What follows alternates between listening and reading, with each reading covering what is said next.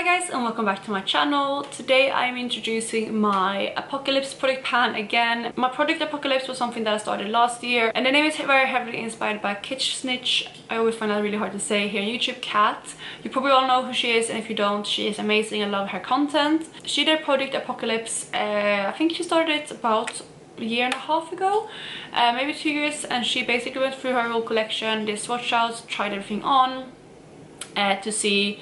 Basically for her it was more of a declutter, but for me I kind of made it more of a rating my products, and then at the end of the year I did a little bit of a declutter. But last year I did that, so I tried every single lip product in my collection last year and I rated them. I decided to like how I like them all, and on top of that I also tried to pan some lip products. I had 21 products that I tried to pan last year in the project, and I had them rotating throughout the whole year.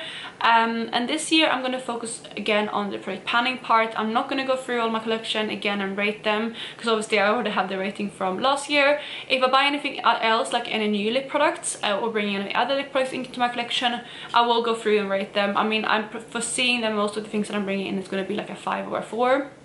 But anyway, those are kind of the, you know, the main focus of this project this year is going to be the product panning. So how I'm going to structure it this year is slightly different from last year.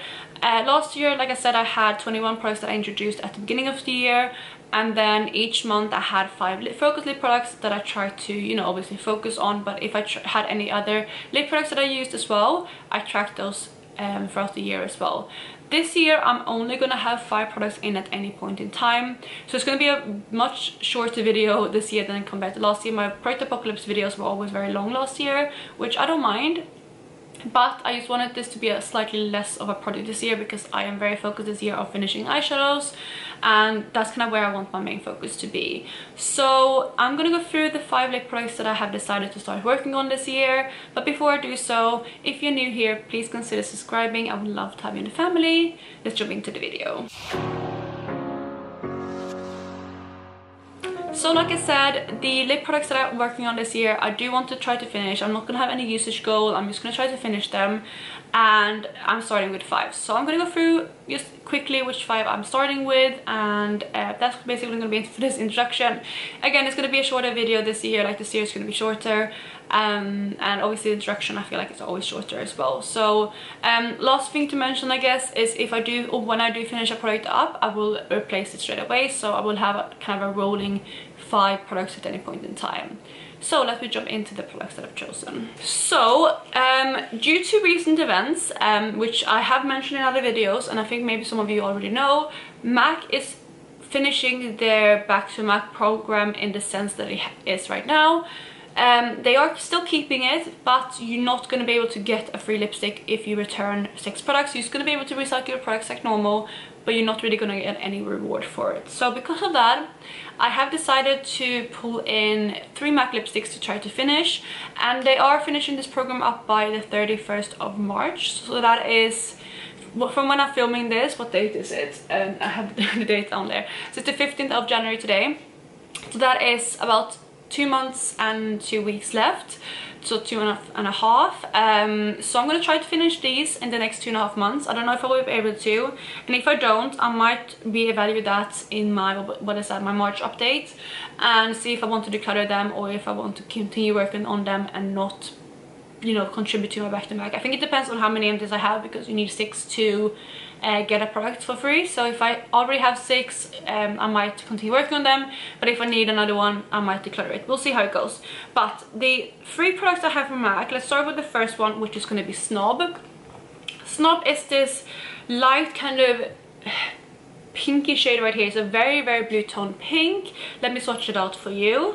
So I went ahead and swatched all of the lip products I'm going to work on right here, so you can see them all one together. But the first one here is Snob, like I mentioned, and it's a very kind of cool toned pink shade. It has a lot of blue to it. It's almost like a Barbie pink, but it's not as vibrant, it's not as deep. It's more of a kind of nudie pink, but it's still very kind of bright for being a nude. So I don't know if I would call it a nude, but it's a lighter kind of pink.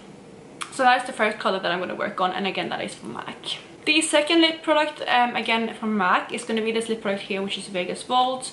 This is how much I have left of this one. I forgot to show you how much I have left of Snob, so let me do that quickly. It's slightly less.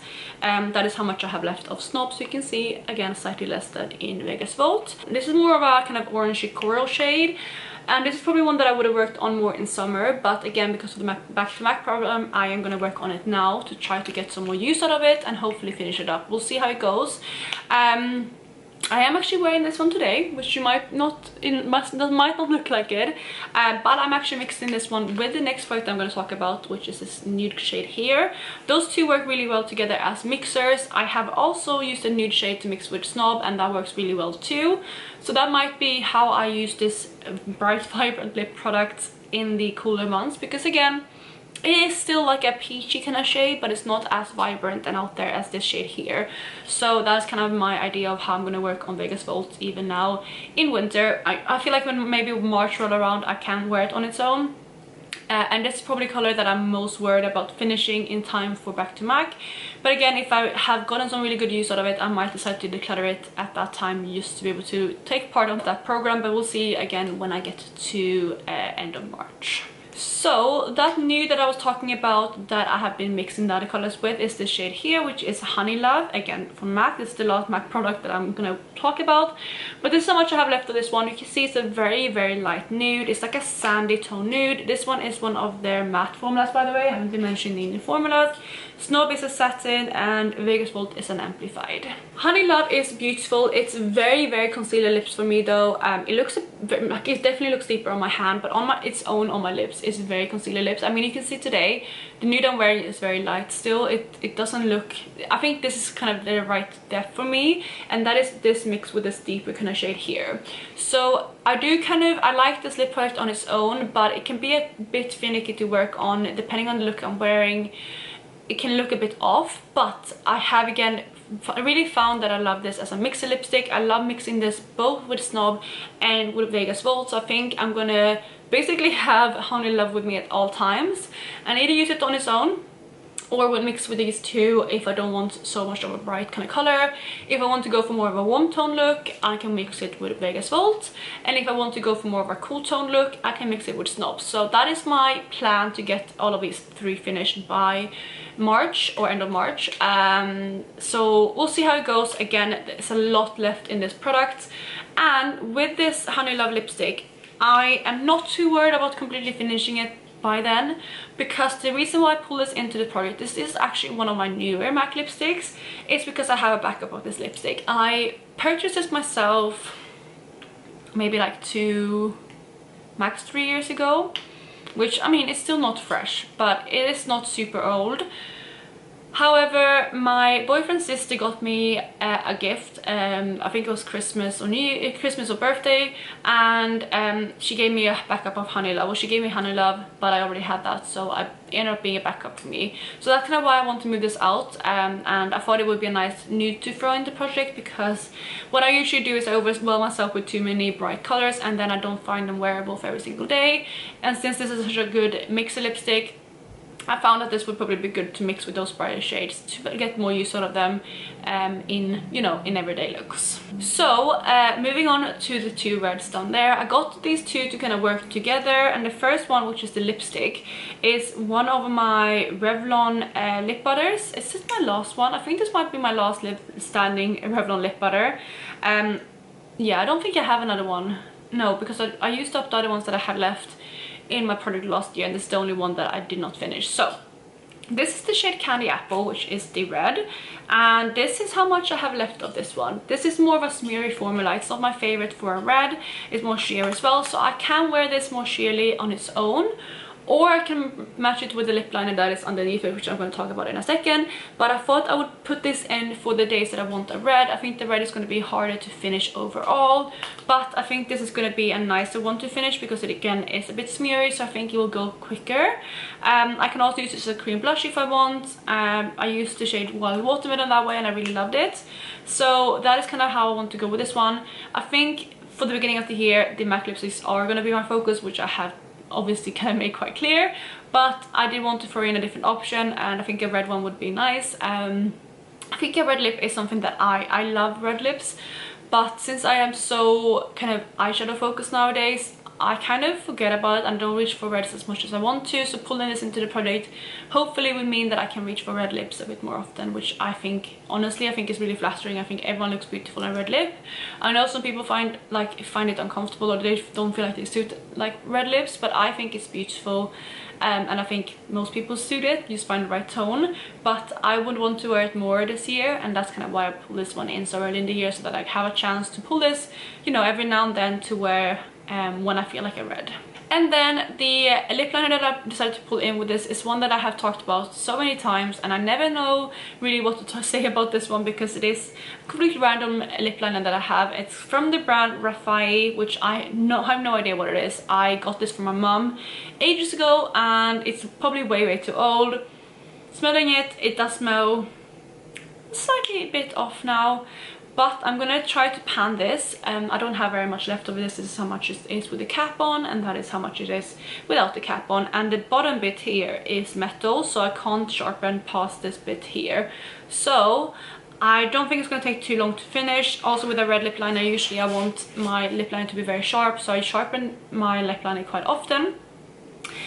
So we'll see how it goes. But with this one, it looks like this. It's definitely deeper than the red lipstick that I pulled in, and it's not my favorite red, which is also why I want to get it out. But I feel like these two paired together might work nicely together, and yeah, it's another reason just to get red. And when I wear them, I probably will always wear this with the Revlon lip butter, just because I feel like on its own it's not my favorite color, and also it is quite drying, and it's also not very even. It's just not my favorite lip liner, so I probably will pair it with Candy Apple just to even my lips out a bit, which means I can get use out of both products at the same time. So that is my starting palette for my lip product pan this year. Yeah, these are the ones that I want to focus on. I don't know how long it's going to take until I have an empty. I don't foresee myself to obviously have an empty next month, but yeah, I will hopefully try to focus on these and roll them out semi-quickly, just so I can roll something in, because I have quite a few lip products that I want to focus on this year.